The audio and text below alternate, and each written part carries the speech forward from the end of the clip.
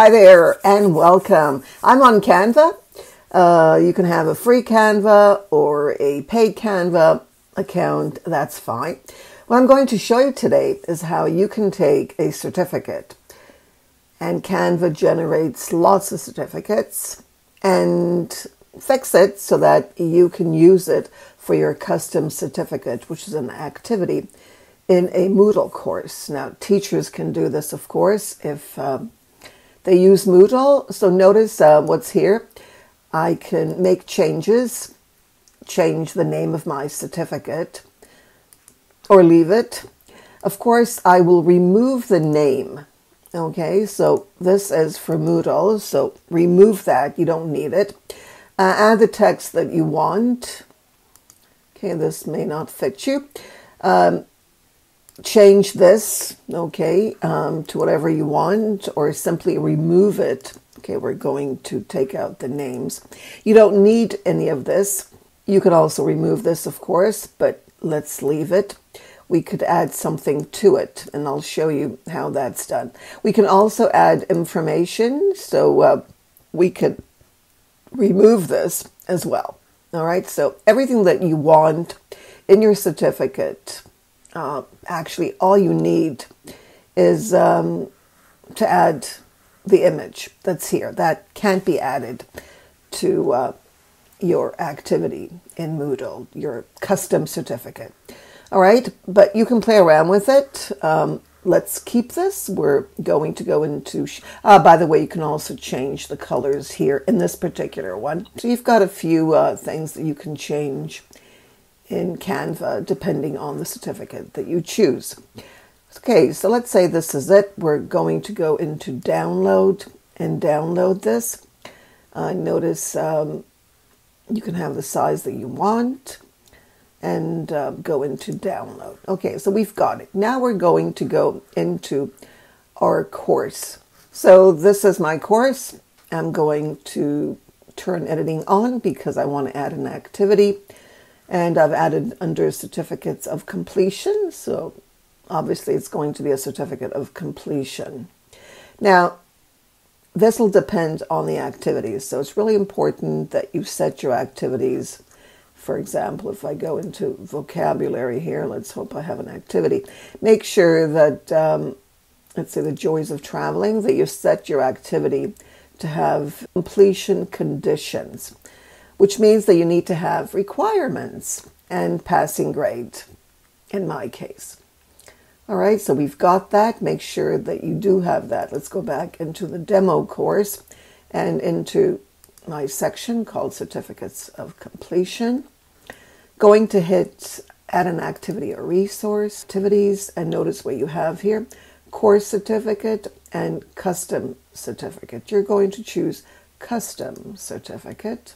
You're going to add a name. Okay, you can have a description that you can display it or not. Let's go into options. Email students. I always like to email students, but that's up to you. And how you want it. Notice send to the browser and force file. Download. Email teachers. Yes. Required minutes. You could have that. I'm not going to have it. Print protection. Yeah, you don't want them to be able to print it, modify it, or copy it. And for certificate language, in this case, yes, English, but you might not want to. And then restrict access. Now, I forgot to mention one very important aspect that I want to add as a condition, and that's course completion, which I haven't done. So go into course completion, very, very important, and set everything up. So course completed when all the conditions, in this case, activity completion, going to select all as a condition, okay, and then save changes. This is really, really important.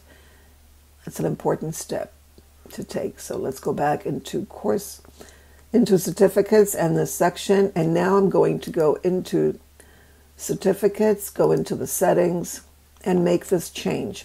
The restriction, restrict access, going to add, notice course completed.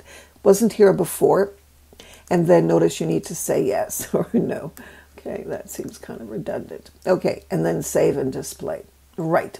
Next we're going to go into edit certificate. Okay, remember that, edit. And go through this. If you need to change, make the changes. Now, notice here there are elements, background image, or you can just add image, that's fine. Okay, I'm going to choose background image, but both work. And then add. Okay, now I need to add an image, right? Okay, so I'm going to drag and drop the image that I added, the certificate, there it is, and save and continue. All right, so let's see what else we have here. So we've got the background image, but that's not enough. We need to go on here. More features. Okay, so in this case, we're going to save it and not go to save as. Okay, so now we add, we can take a look at the but notice here, no image. We are going to choose course image. Okay, we'll need to do that, otherwise it won't show. Now it'll show. That was the step that I was missing. Now let's take a look at the reposition and we'll see the size. Now it's here. Okay, so the size is wrong. All right, so this is what we should add here.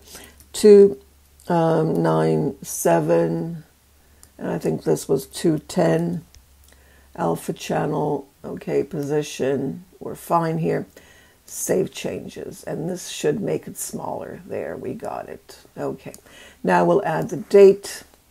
So this certificate is probably presented to, now we'll add the name. Okay, so let's go back into edit certificate, and we're back to the actual size. And now we're going to go into course name, and then we've got course name, now we've got student name. Okay, that's how you do it. Okay, student name should also be 30. Okay, and let's save changes. Of course, you can add colors. What else do we need? We've got the date. You might want to add signature. Okay, we've got digital signature that you can add.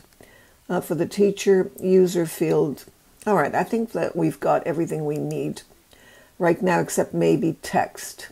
Okay, so now let's go into reposition so we can add everything and not get confused. It's probably presented to, okay, Nellie Deutsch, and then the course. Whoa, that's a long course. So we might make the course smaller. All right, I think that's better. A course to Nellie Deutsch for completing. So we need to add text. Let's go back into this. For completing. Okay, so we're going into text and add element. And now we're going to have for completing. Okay. And then for completing, I think we're with 15. Okay, as our, okay, save changes. And now let's go into reposition so we can add it. There I see the Nellie Deutsch also. Okay, so Nellie Deutsch for completing. Let's scroll down here. For completing, and then TESOL. Okay, you play around with that.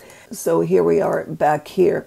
I would get rid of these lines. I mean, you don't want anything extra because as you saw, you could add everything. You just basically want the frame, and this I would change certificate of completion.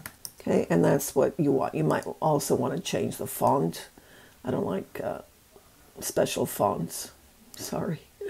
Certificate of completion. Okay, and you can also play around with that. So let's try that one.